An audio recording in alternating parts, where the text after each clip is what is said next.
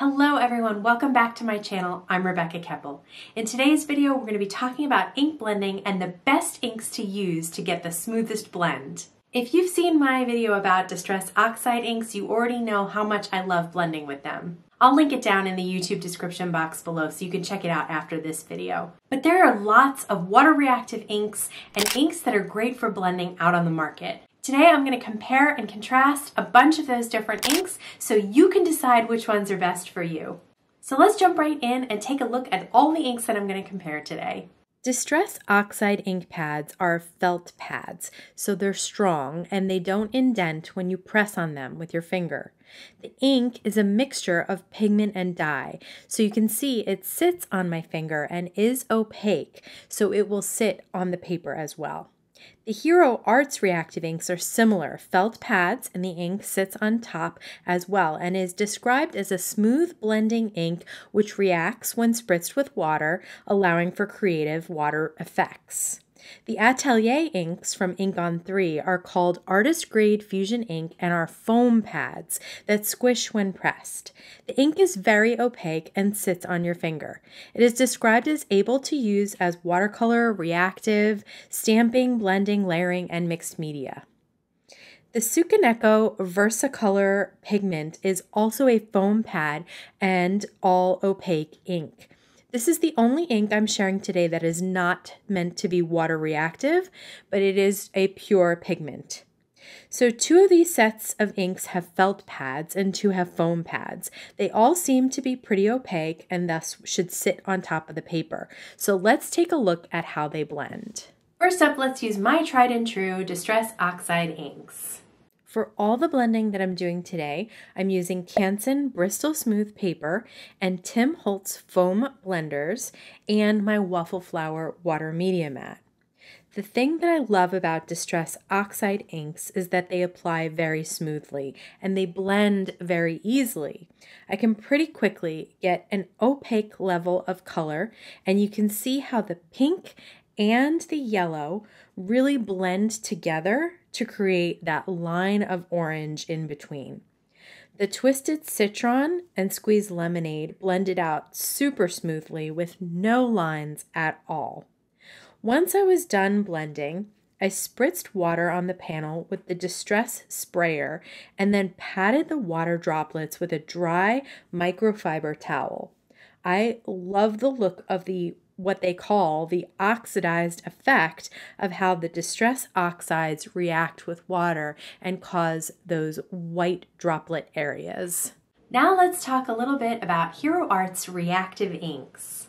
Let's take a look at how easily the Hero Hues Reactive Inks blend. I have Lemon Drop, Key Lime Fizz, and Splash. I mainly bought these because I really love Hero Arts colors just like these. I could use bright colors like this all the time in all my card making. Plus, I wanted to see how they blended and reacted with water. I'm using the same blending tools with fresh foams, and I'm using the same paper. I was very happy with how the color looks and how smoothly it blended without harsh lines. I found the ink to be easy to apply, and you can see how easy it is to get a blend between the colors where they overlap. I can't get over these fresh, bright colors that are seriously right up my alley, and I think I may need to grab a few more of their reactive inks simply for the fact that the brightness of these colors really makes me happy. You can see they do blend together where the colors cross over. This is most evident between the blue and the green. You can see some texture from the paper showing through on the blue here, and I'm not exactly sure why that is. Possibly the ink is sinking into the cardstock a bit rather than just fully sitting on top.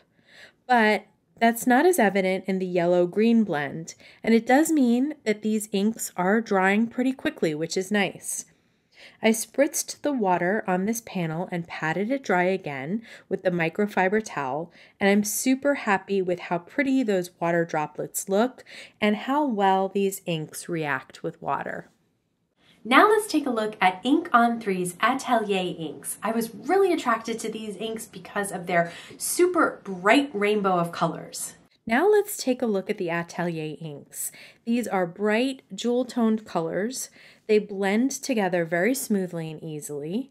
I was able to quickly get down lots of rich opaque color onto the paper.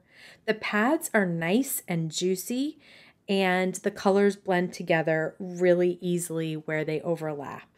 The one thing I will say is because the pads are foam rather than felt, you do have to be a little careful with them. I did nick up a couple of my pads by being a little too aggressive trying to wipe one off that I had gotten some cross-contamination onto. So just be a little more gentle with them than you would be with your felt pads. You can see how quickly I was able to get the purple ink onto the foam that had no color on it, and how little I needed to re-ink the foam to get such a nice dark layer of color on the paper. Again, there is lots of texture from the paper that's visible, but the rich colors just can't be beat. I'm spritzing them with water again and patting it dry. These definitely react with water, but they don't create white spots. The droplets are just lighter colors of the color that they sit on. So it's a unique look, different than, say, the oxidation effect you get by spritzing the Distress Oxide panel. And so depending on the look that you want to create and the colors of ink that speak to you, you may want to check these Atelier inks out. Last but not least, we're going to take a look at Tsukineko's pigment inks.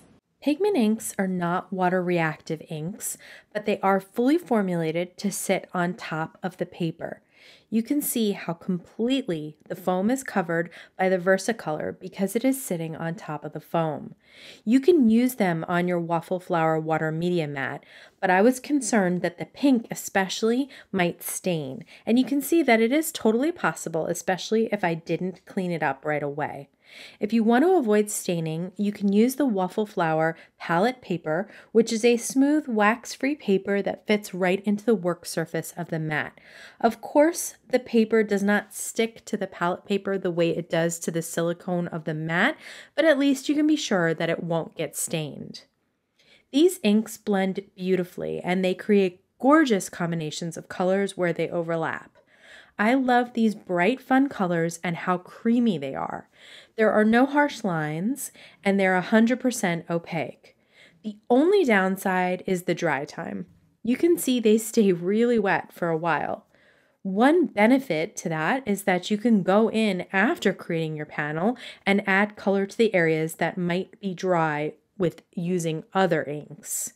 The downside is that if you want to continue to work with this panel, like die cutting it or stamping on it, you would definitely need to heat set it or set it aside for a long while to dry. Even though these are not technically water-reactive inks, I did just want to follow the same process I did for the others, so I spritzed it with water and patted it dry.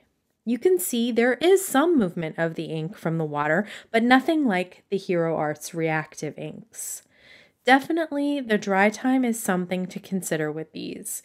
I did these two panels around the same time, and the Hero Arts is definitely completely dry, while the VersaColor is still super, super wet.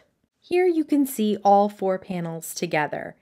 I think maybe I still feel like the smoothest blend is from the Distress Oxide ink, with Hero Arts being a close second. The richest colors were definitely the Atelier and VersaColor. The brightest water reaction came from both Oxides and Hero Arts Reactive inks. The creamiest inks were probably the VersaColor, but they were also the longest dry time. I really think all four panels are colorful and pretty, so it really depends on what you're looking for as far as colors available and water reaction. I really love using all these inks, and they each have a place in my card making techniques. Which is your favorite? I'd love to hear about it in the comments below. If you want to see more about ink blending, check out these videos over here. If you like this video, please give it a thumbs up. Don't forget to subscribe to my YouTube channel and hit that bell so you can be notified every time I have a new video available. Until next time, please stay safe, stay healthy, and I'll see you again soon. I'm not distracted at all. Squirrel! What was that?